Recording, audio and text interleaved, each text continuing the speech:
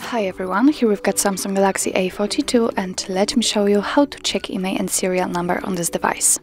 So actually we can check those numbers using two different ways. The first one is using a secret code and the second is using the settings. Of course I will show you both.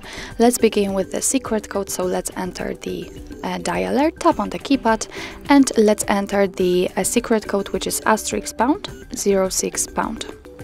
And as you can see by this code, we are provided with both IMEI numbers and also a serial number attached to this device.